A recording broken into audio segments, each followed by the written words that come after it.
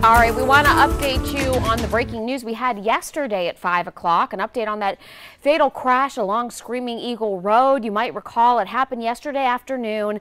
The Richland County Sheriff's Department says a deputy noticed a vehicle spray painted to hide that it had expired tags. So when the individuals in the vehicle noticed the deputy, they tried to get away. They tossed what was believed to be drugs out of the car during the chase.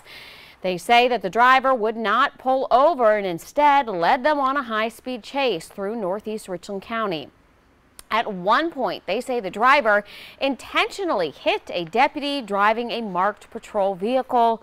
The driver then turned onto Screaming Eagle Road and drove into oncoming traffic, ultimately, unfortunately, crashing head-on into a cement truck.